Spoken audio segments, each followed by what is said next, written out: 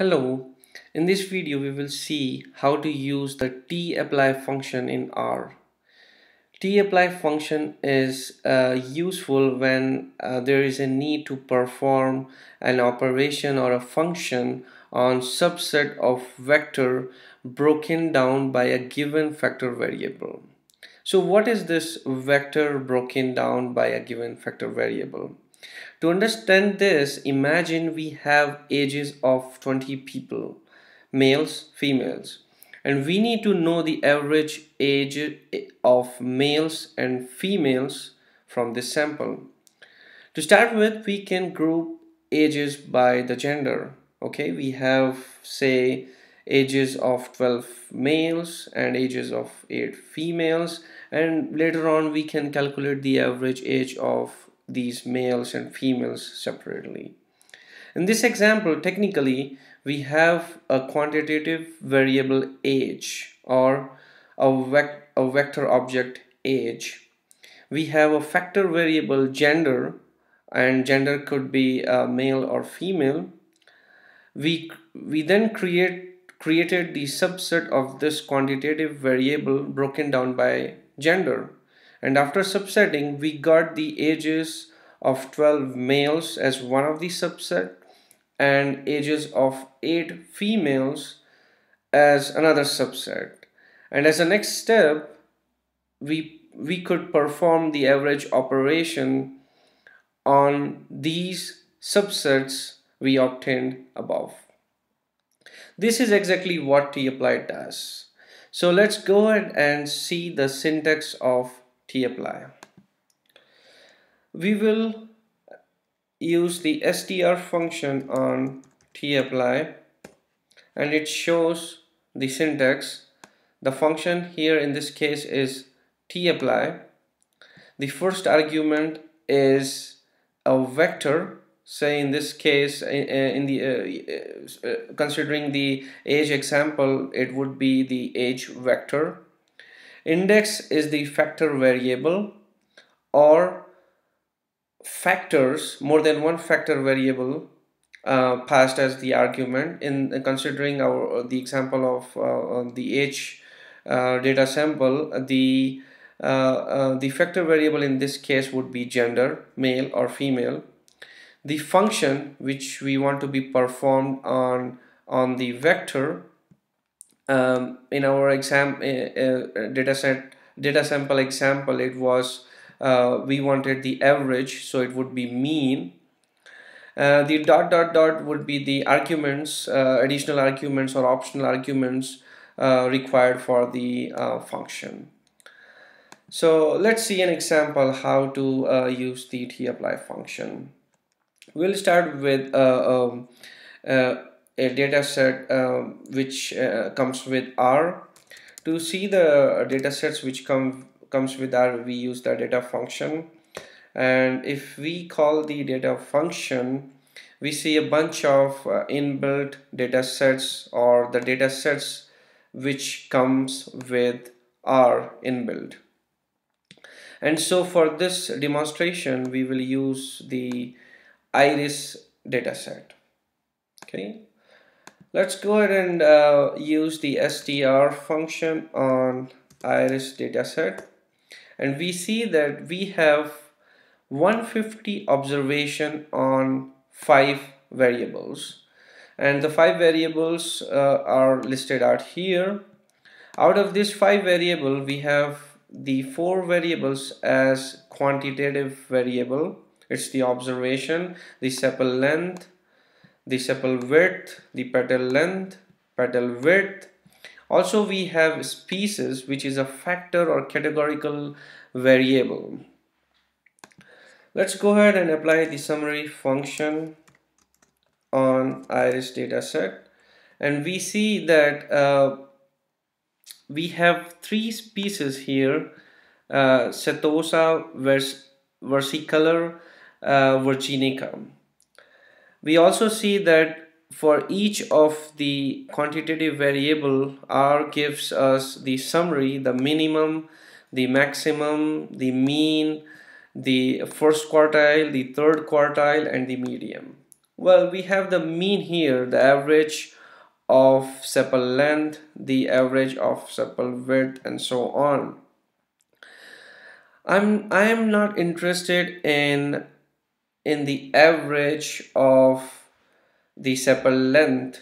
Instead, I want the average of sepal length broken by the species.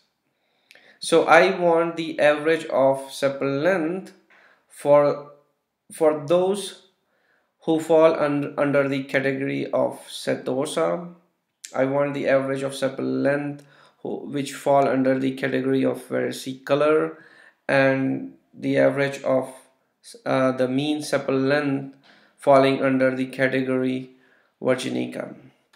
Okay, we will use the tapply function here. Using the tapply function on the vector sepal length, and how to access the object sepal length, we will use the iris data set followed by $sign and the name of the variable sepal length. Next is the index or the factor variable. In this case, the factor variable is species. Okay.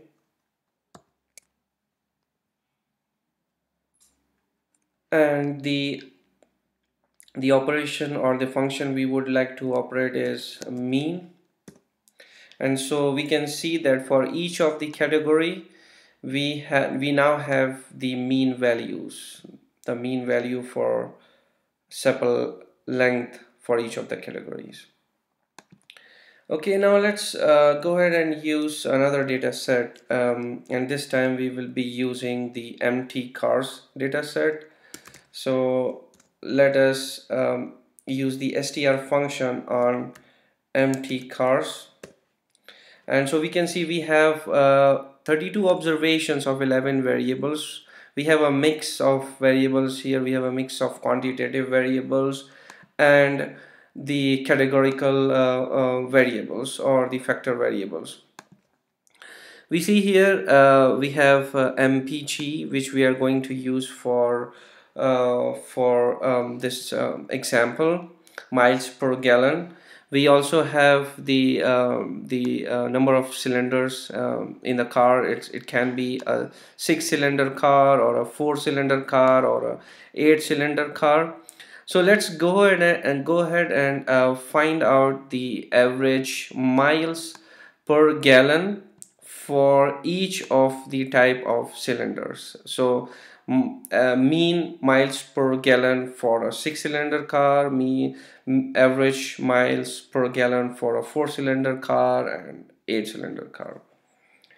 So similar to above example, we can use the tapply function on the miles per gallon.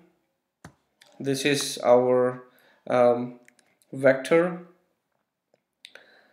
and the factor variable in this case is the number of cylinder. So CYL, and what we need to find is the mean. So we'll pass the mean function, and we can see that for each of the categories, the number of cylinders, we get the average value. Imagine if we want to find the mean miles per gallon grouped by two factor variables. In this example, we calculated the mean miles per gallon categorized or grouped by the number of cylinders we had in the car, 6, 4 or 8.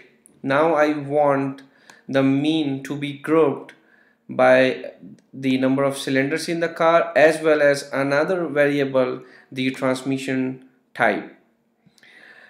Here we see in the data set that AM variable is basically the transmission type, where 1 indicates manual transmission and 0 indicates the automatic transmission. So it's a factor variable. Let's see how to pass two-factor variables in tapply function. Okay, we'll call tapply function on empty cars dollar. And just a tip, I'm using Mac, and if I if I press on tab key, I will get options here, and we can choose the variables whatever we want. So I will choose miles per gallon, comma. Here we can specify two variables using list. The first variable I want is empty cars dollar cylinder, and the second variable I want is the transmission type, which is AM. Okay,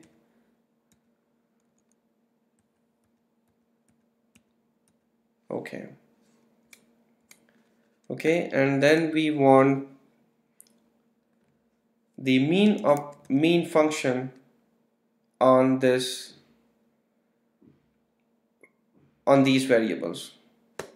Okay, so here we see we have the average values categorized by the number of cylinders in the rows, and in the column we see whether it is automatic or manual.